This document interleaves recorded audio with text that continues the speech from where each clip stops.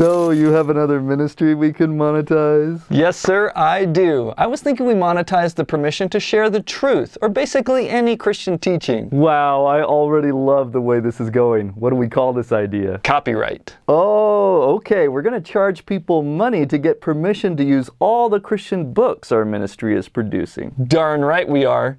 We're going to put a legal notice on everything we publish that talks about the gospel or Jesus or the Bible in any way. And what'll that notice say? All rights reserved, meaning that no one who buys it will have the right to share it with anyone. You see, this is the problem with digital books, especially. It costs people nothing to copy them, so they've been doing that. And the spread of the truth is starting to get out of control. You mean solid Christian teaching about Jesus is starting to go viral? It is, sir. Oh no!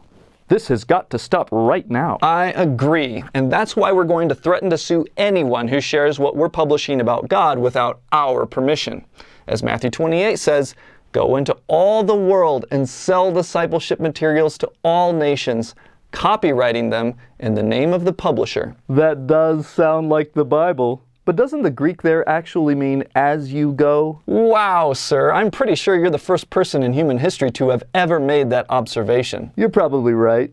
So I bet it's going to be really hard to get people to accept and submit to this kind of idea. I mean, for basically all of Christian history, people haven't copyrighted their writing, and the more it spread, the more happy they were. Actually, it's going to be super easy. Barely an inconvenience. Oh, really?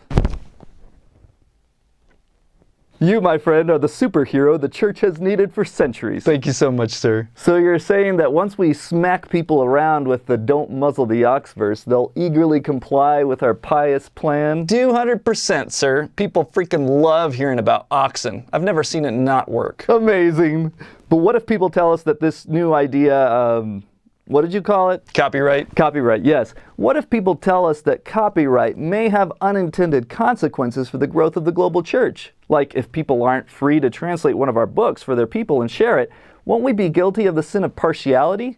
Wouldn't more people potentially be blessed if we didn't lock everything down? Well, we simply tell those people that God needs our help to protect the truth. By copywriting it, nothing bad will ever happen to our good content. You mean it'll never get pirated in any way? Exactly, sir. Everyone knows that because Hollywood copyrights their movies, no one has ever pirated a movie in all of human history. And everyone also knows that the biblical writers like Moses and Paul stamped big, fat copyright notices on their books, which is the only reason the Bible was never corrupted over the course of thousands of years. Copyright sovereignly protects all content from ever being abused. It's practically better than God at stopping the bad guys. Oh boy, now I sense a profound need to get a tattoo that says, "In copyright we trust." Yeah, that's what I teach my kids. I say, kids, always remember that the good book says, some trust in chariots and some in horses, but we trust in copyright protection. Are you sure the verse actually says that? I literally have no way to check that. But what about the people who say we should take risks for the spread of God's kingdom? Well, they're definitely deceived. You got to understand that we live in a broken world. God expects us to live every moment out of fear of what might possibly happen in any given situation and act accordingly. Let me tell you something, sir. The Christian life is best lived by fear. As the good book says, without fear, no one can please God. You need to think of all the bad things that could possibly happen and make all your decisions out of the fear of those possibilities. It doesn't matter if 1 billion people could be blessed by a certain choice. If there's just one tiny bad thing that might happen, then you need to avoid doing it. That's how Jesus taught us to live. Avoid risk at all costs. Never sacrifice. Always think of what's in your best interest. And always remember that a life lived out of fear is a truly fulfilling, God-honoring life.